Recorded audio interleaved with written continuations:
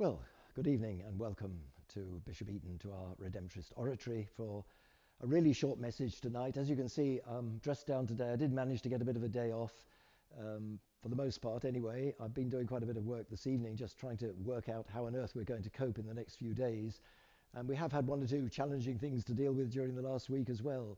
But one very blessed moment was the funeral of Fr Bev on Monday.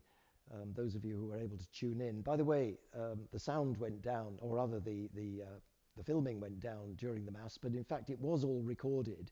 So if you were watching it and gave up, you can go back and pick it up and see the whole of the Mass. It was recorded, but it went down while I was singing the Kyrie, and I told a little story about when we were planning the funeral. I won't bore you with that now, so if you want to see what it was all about, you can go and see, but it was quite amusing that the first time I was sort of singing solo that it went down, and Bev had said something about me singing at the funeral. Anyway, you may have noticed some beautiful flowers there. They were sent by our confreres in Australia. Very grateful to Father David Hoare, and he was over here with Father Sharan, who was had been the provincial in Sri Lanka. Spent a little while with us last year. And I must say, it struck up a lovely friendship. We keep in touch constantly. And he let me know that Father Tony Kelly was having his funeral in Melbourne just yesterday. Now, Father Tony Kelly, I knew pretty well. He was a wonderful character, and another very good moral theologian, Redemptorist tradition, of course. But I first met him in 1966. I think, if I remember rightly, he was studying in Rome at the time, and came over to England for part of the summer.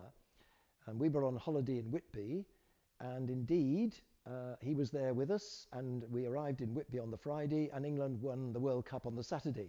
And that evening he said to me, "Come on, Tim, let's go down and have a swim in the sea." And it wasn't a very pleasant evening. It was quite a wind blowing. The sea was pretty rough, but typical Australian, of course. In he went, very strong swimmer. There was I, very just about managing to keep afloat, and making jolly sure that I didn't go out of my depth, but he disappeared into the distance and came back again quite merrily. So I have that lovely memory, and we often met at moral theology congresses and various occasions, on and off down through the years. So we pray eternal rest for him as well as for Father Bev. In terms of funerals, I'm always intrigued, as you know, not just in funerals, but with all the connections that keep occurring. And tomorrow we've got the funeral of Michael Quirk. And Michael knew Father Bev pretty well.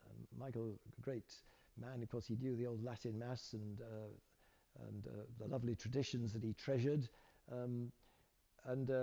Anyway, I just remember when Bev was celebrating his Jubilee Mass a couple of years ago, they met one another.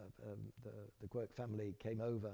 Michael was in the wheelchair, but Bev came round, and they had quite a conversation after the Mass. I still remember that. And they mentioned that to me as we were planning tomorrow's funeral.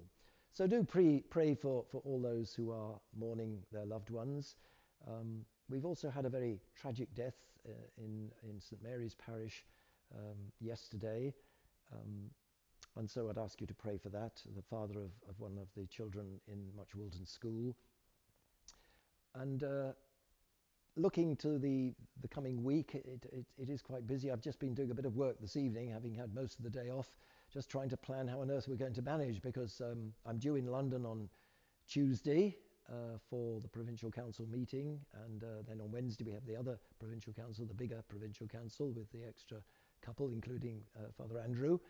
And somehow we've also got to manage the Feast of St Joseph on Tuesday, the reconciliation services in Bishop Eton on Monday, and the reconciliation services in St Mary's on the Thursday.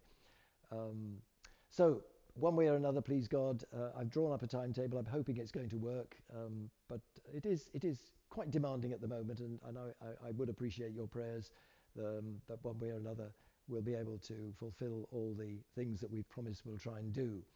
In the meantime, let's relax and allow the Lord to fill us with his peace and his strength, and beg the prayers, as we always do, of our Blessed Lady, of our patron saints. And I'd ask you to remember especially St Clement Hofbauer, that remarkable character, our second founder, who took the Redemptorists back from Italy over the Alps, as we say, and then, of course, the Redemptorists spread all over the world. So tomorrow is his feast as well. Lord, we entrust ourselves to you. You know our needs. You know the needs of our world. Strengthen us again with the gifts of your Spirit. Support us with the prayers of our Blessed Lady and our patron saints. Unite us in your love and fill our homes with the peace and joy of this holy season as we prepare to celebrate the great feast of Easter. Amen.